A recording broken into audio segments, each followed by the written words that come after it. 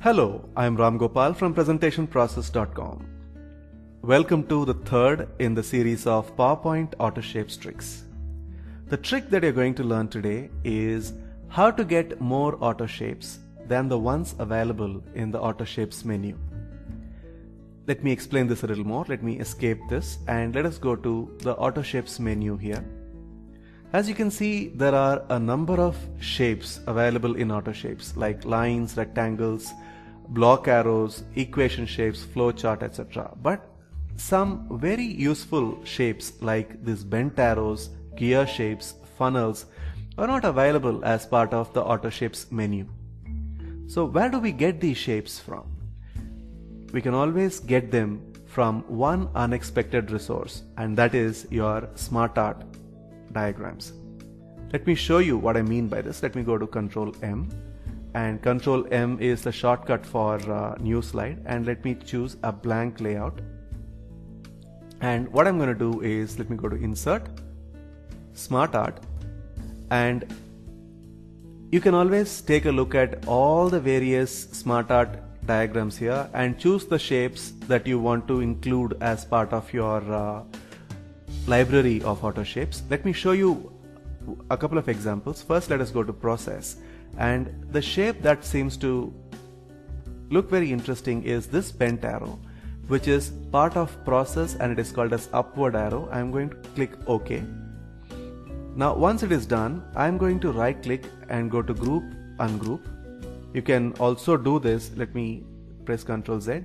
You can also convert this to Autoshapes by going to the Design tab and convert to Shapes. So let me do that. And once it is done, let me group and then ungroup. Let me ungroup this one, and I'm going to remove every other shape apart from the one shape that I want to retain. So let me remove that. And here, this shape that you got here behaves just like any other Autoshape. What I mean by this is, say for example, you want to increase the size of this arrowhead. You can always do that by pulling this yellow handle to the left. And say you want to increase the width of the stem here, you can do that by moving the yellow handle down. So this behaves exactly like an Autoshape. And this is a fabulous treasure house of nice Autoshapes for your business slides. Let me get another example here. This time I'm going to use, say under Process, the shape that I'm going to use is gears. So click OK. Same way, while the bounding box is selected, convert to Shapes. Now we are going to select this and ungroup. And once it is done, you have this one, which is an 8-teeth gear. Another one, the gear with 6 teeth. So they're all available for you to use in your other slides. So let me take all this and delete. Let me take another one. Insert Smartart, and this time under Process, what I'm going to use is this one called as Funnel. So click OK. Again, right click, Group, Ungroup. Once again, Group, Ungroup, and there I am. So this one and this one are now available for me to use. And once this is done, I can really color them the way I want. Say for example, I'm going to click on this one and let me choose, say, a red color. And not only that, I'm going to choose a gradient of this type, so linear right. And as you can see, it's a very beautiful gradient color that we have got for this funnel. And even this, you can color it maybe with a light color and maybe gradient and gradient linear down. And there you are. Your funnel shape is ready. Once you have something like this, you can always create some very interesting slides like this, where you have put some additional bent arrows here and you've created this nice design slide. So that is how you use Smartart graphics to add to your Autoshapes library. So that is the trick that you've learned for today. And coming to these funnel shapes, I'm going to show you some variations of funnel shapes taken from our PowerPoint CEO packs, volume 1 and 2. And the first example template is this one, which is a 4-layered filter.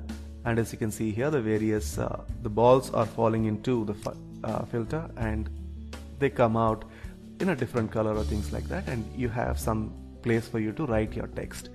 And this is another example of a funnel diagram where you have input and output shown, and again you have a place for you to write your text. Another example of funnel diagram is this one, where you have stage-wise filter and you have a very nice sheen that makes the diagram look very attractive, and each stage is created using this particular text which comes on click. And coming to gears, let me show you an example of a gear diagram like this one, which represents 3 connected processes.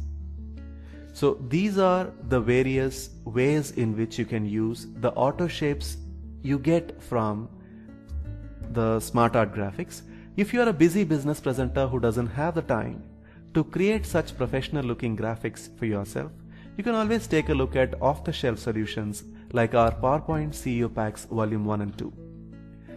The 2 CEO packs have more than 1,600 fully editable charts and graphics for CEOs and busy business presenters like you. Just choose the template that matches your thought and replace the sample text with your own text, and your business slides get ready in no time.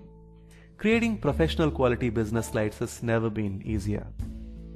Hope you liked our tutorial on getting more auto shapes using Smartart. If you want to learn more such tutorials, watch videos, or you want to read articles to improve your presentation skills and PowerPoint skills, you can always visit us at presentationprocess.com. Thanks a lot for watching the video, and happy presenting.